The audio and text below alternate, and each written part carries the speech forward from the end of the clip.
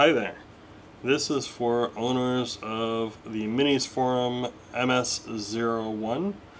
We're going to do a thermal paste replacement. I had someone else ask me about doing this. I've written a small guide to do it before, but figured I would just make a video to make it easier to show you how to do this. So this is a Minisforum MS-01.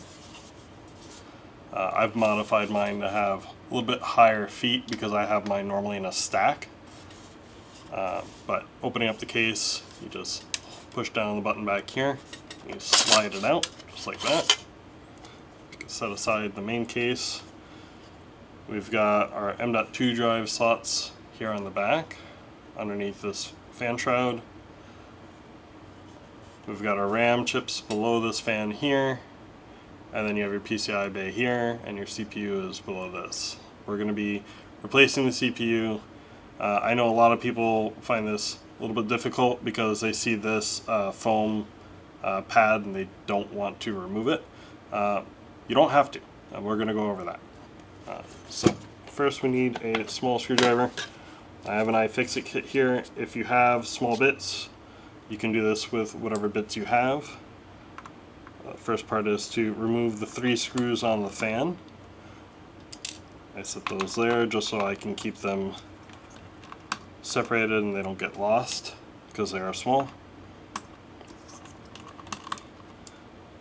And you can disconnect the fan header from the board, just a small pull, and it'll come right up. And then the fan itself will just pop right up and off.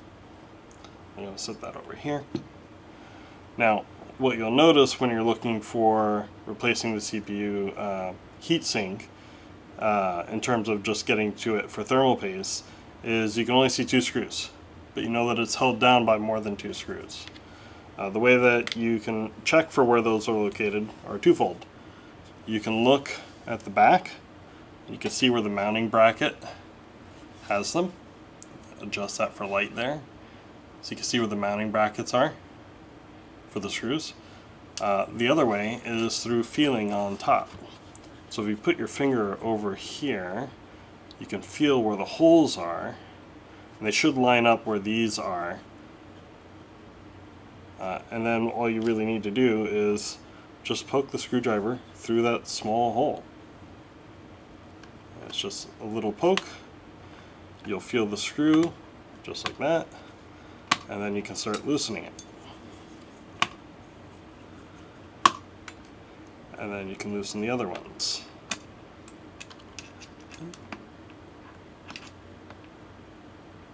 This is what I get for doing it at an angle visually for me to make sure that you can see it.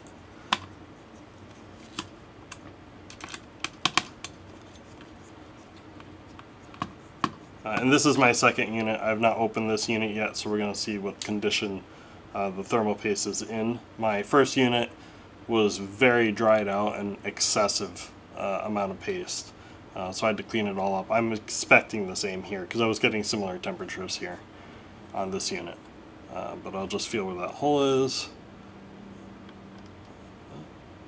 and just poke through, and then find the screw head. And you'll find the screw head because the screwdriver will lock in just like that, and then just loosen. Okay. And you'll see that the screw holes that are left are quite small. And then you just lift. There is a slight chance that it may stick on one of the screw holes, so you may have to loosen the screw again, just slightly. Like that. And there we go. So this way you can see the screw holes that are left behind, and that's all you have. So you don't have to tear off all of that material. The screws are locked in. You can see here there's actually quite a lot of thermal paste here, a very excessive amount. So I have 2 different things I'm going to use here. You don't have to use a large thermal paste. You can use whatever thermal paste works for you, but I do recommend using an alcohol white pad to clean it off after you do the initial cleaning. And then I have Noctua NTH2 I have a large 10-gram thermal paste tube because I didn't want to buy it anymore. So I bought one and I've had it for almost forever. But I use a small piece of tissue paper to do the initial removal of thermal paste. You can just bundle that up into a small square and you can just go over that initial amount and it'll pull a lot of it up.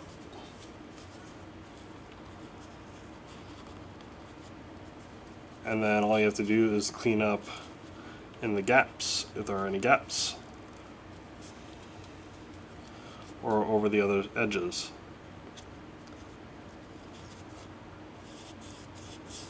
And so that is quite clean. I'm going to throw this in my trash can.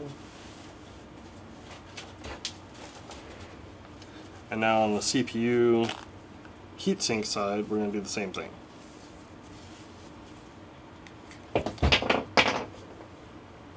Lost the wheel on my chair. So we're just going to slide it off. Get a bit more along the edge there. And just try to make sure we don't have all this excessive paste on here.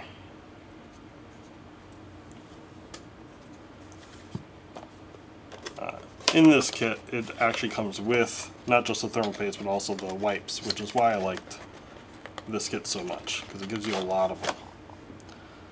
So you got your tube of paste, you have my cat who's now ventured in to say he's hungry, and below that tube of paste you have instructions for how to use it, how to do the dot patterns, and below that you have a whole pack of wipes. Whole bunch of them.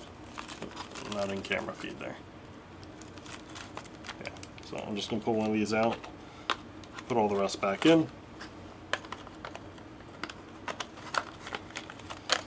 and we're going to use it.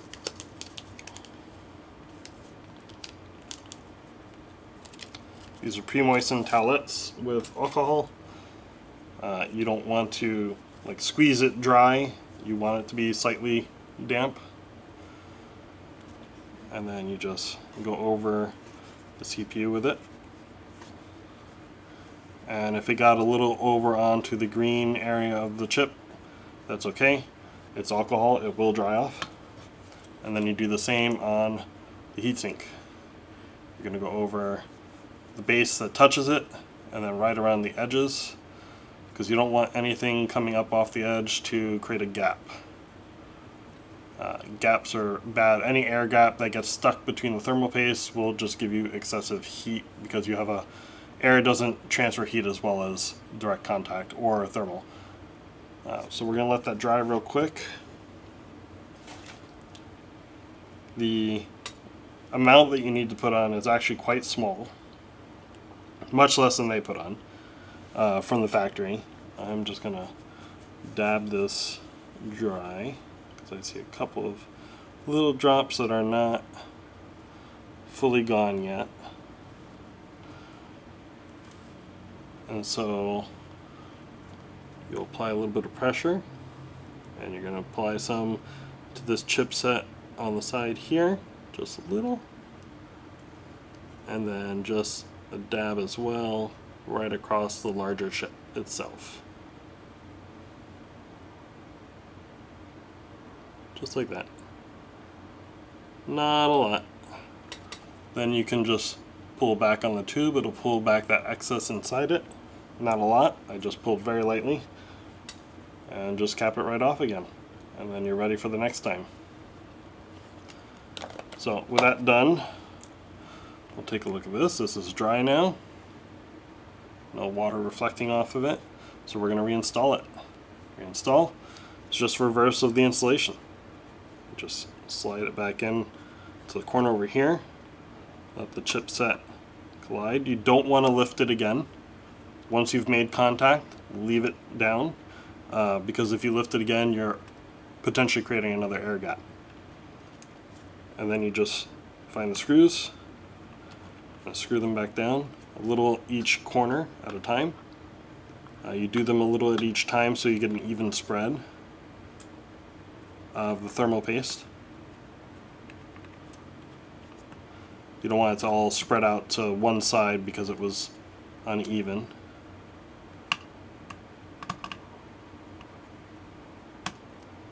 And then you just go until you feel that it's hand tight. You can go slightly tighter, but hand tight is good enough. These have springs to keep them from being too tight and to help it actually push down pressure.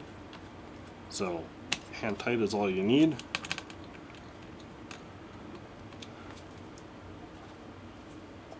Reapply the fan right over those same 3 holes. Again, working with the small screws, just be careful that you don't drop them because they're hard to find.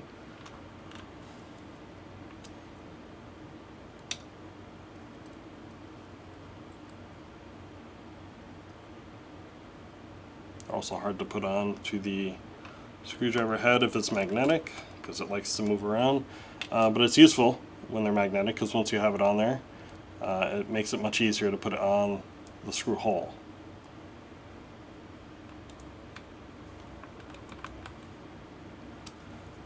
And then just reconnect your fan header.